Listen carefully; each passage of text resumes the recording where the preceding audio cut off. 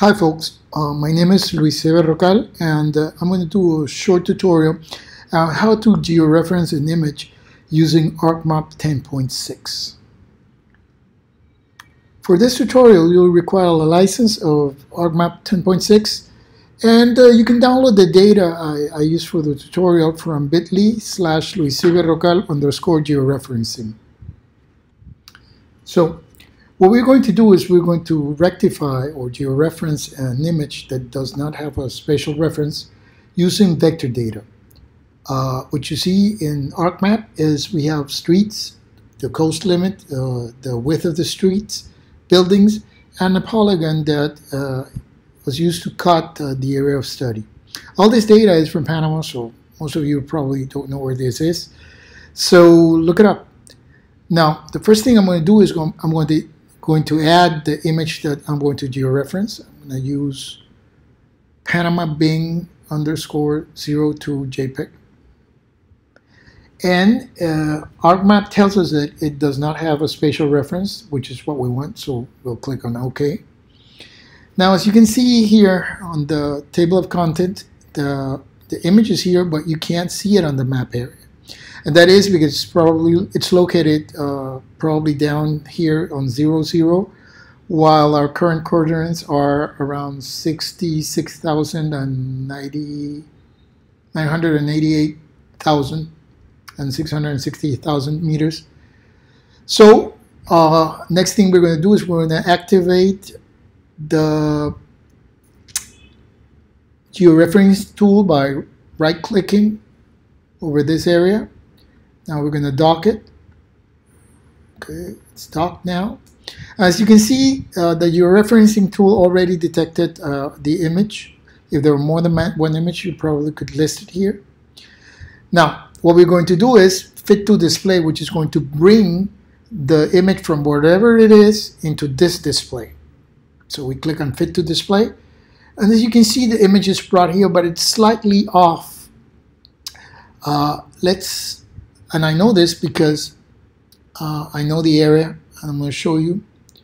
If I zoom in here, I know this is the administration building, and this is the actual location of the administration building. So we're going to start our georeferencing with this building, and then we're going to move around until we locate more points. We're going to try to distribute them evenly to get a good result.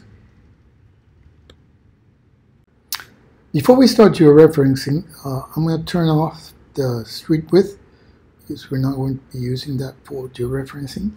Now we're going to start adding control points. So we click here on Add Control Point, and we click on the place in the image we want to move, and then we click on where we want to move it. And as you can see, it right away shifted and moved the image there. Now let's find another place to do the control points. For example, I know this building is this one that it's here because it has a hole in it.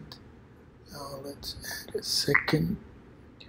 Click here, and then we click here. You see the image is starting to adjust.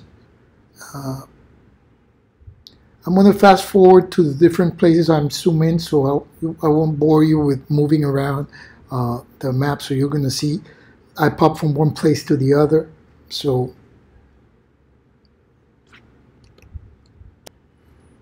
okay, we're going to add some more control points.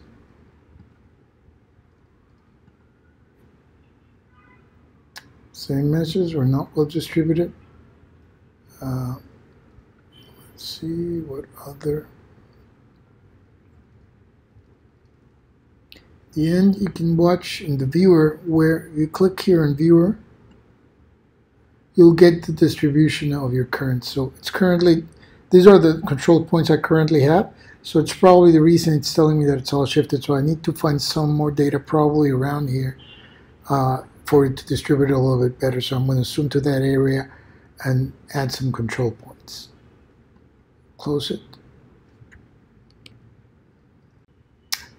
I added the 22 control points, and now I'm going to show you some of the results you can get. First of all, let's see how I distributed them. As you can see, I tried to sparse them a little bit.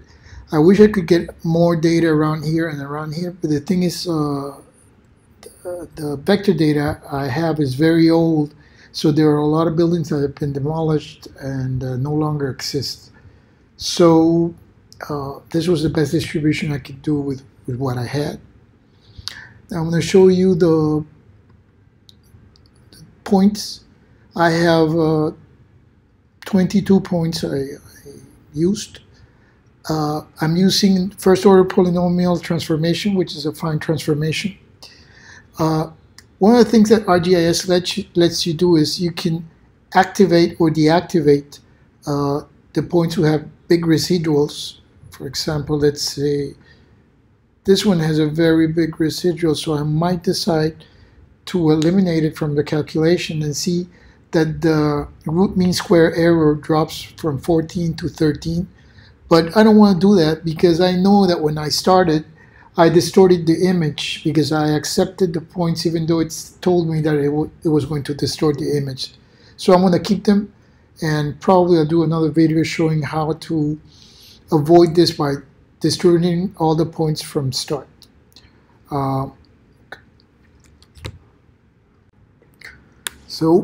Let's assume that I consider that 14 meters for RMS errors is good enough for the purpose I'm going to use the image. So I'm not going to rectify, and it's going to create a rectified image for me. I click on rectify. It tells me the cell size. I usually like to round it up to, like, if it's 2.36, I'll use, for example, 2.5. It's just no data is 256. That's what's the value it's going to use. We're going to use bilinear interpolation because our raster image is continuous data. It's a photograph.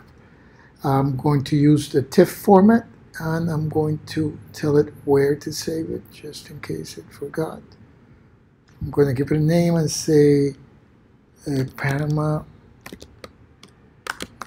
Bing result. Say add. Wait, what was that? Oh no, that's the output location. I'm sorry. This is the name of the file.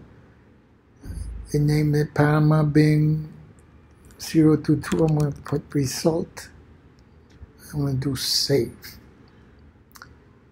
And hopefully it saved it. Now I'm going to open it. And here I have Panama Bing result TIFF. I'm going to add it. And I'm going to remove my JPEG image. And as you can see now, the image is rectified. It fell right into it. Another way you can know is you go into properties. Okay. Source. And in here somewhere it says what. Here you can see it has a XY coordinate, which is the coordinate system in which our vector data is. So it's WGS 1984, UTM zone 17 north. Okay, folks, that's all. Thank you so much for listening.